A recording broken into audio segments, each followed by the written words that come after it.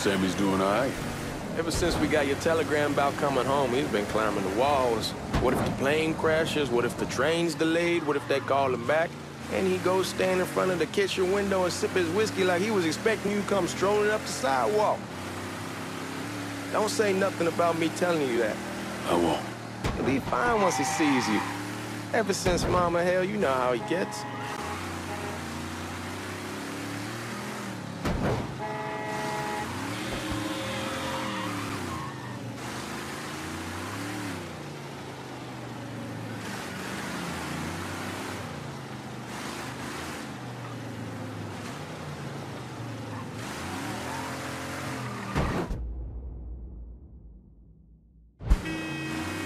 Remember Marty and Ron Langford? Sure. They moved up to Empire Bay a year or so after you shipped out. Started selling weed. They call and ask me if I want something. I say sure. It's free money as far as I'm concerned. Anyhow, a month back, Marty drops me a line. Fuck it, it's your car. Bash it up all you want. Anyhow, like I was saying, a month back, Marty drops me a line and says they're moving into heroin, that they're looking for a partner down around these parts. Can't imagine Sammy was too keen on that. I never told him about the weed, that ain't nothing to nobody, but this I gotta talk to him about. I ain't said more than 3 words. Damn, you scratching the paint.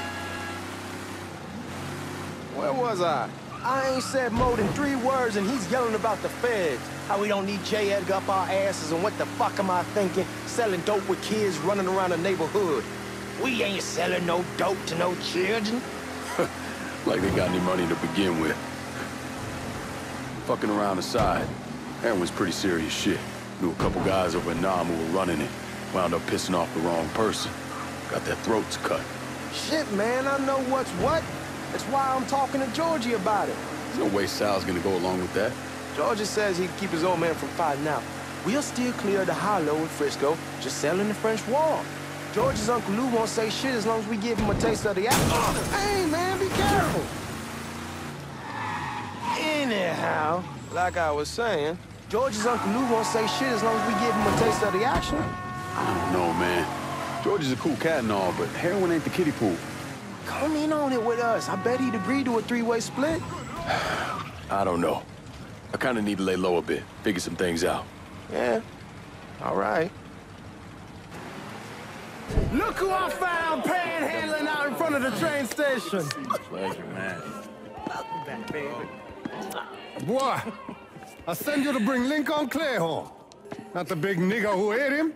Well, shit, old man. I finally went somewhere they knew how to cook. Welcome home, son. How are you?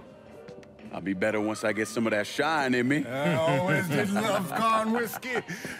I would like to make a toast. My father used to say that the real worth of a man came from the mark he left on the world. When Lincoln first told me he was joining the military, I was against it. Too dangerous, I say.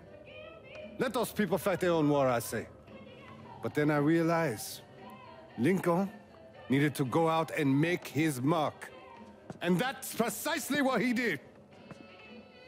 I'm so proud of you. Paul Lincoln! Bienvenue à la maison! Paul Lincoln!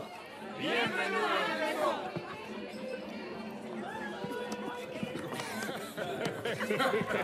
Good to see you. You're so good.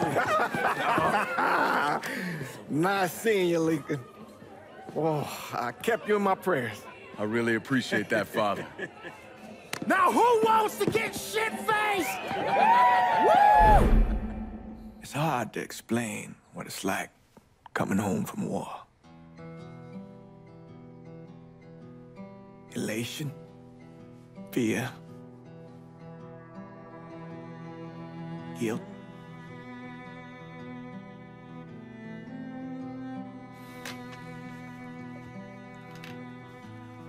Imagine being trapped in a dark room and there's no way out.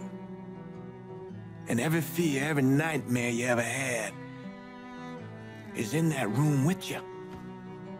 And there's no escape from any of it. And then, one day, a door opens, and you're free to go. Just like that. The thing is, you made your peace with your terror and your fear of death. And now part of you is afraid to leave it behind. But what choice do you have? Every soldier has to walk through that door, one way or another.